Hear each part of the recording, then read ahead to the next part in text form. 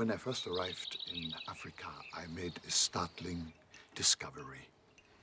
Africa had not been waiting for me. It seemed as if the people were not interested in the gospel. I tried very hard, but the response was almost zero. I remember I sometimes preached to just 5 people, and that drove me into a corner. I prayed, I fasted, I agonized before God. I said, this can't be it.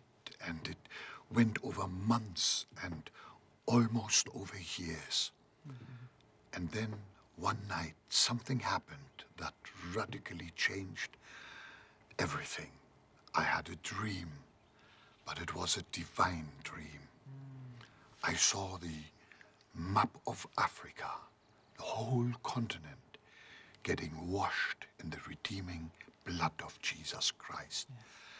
And I heard an awesome voice that penetrated my bone and my marrow, crying, Africa shall be saved. I woke up. My ministry has no impact in this tiny country called Lesotho. Now I hear the whole continent shall be saved. How is this going to happen? But God was gracious. The next night, I had the same dream. And then I began to repeat these words. Africa shall be saved.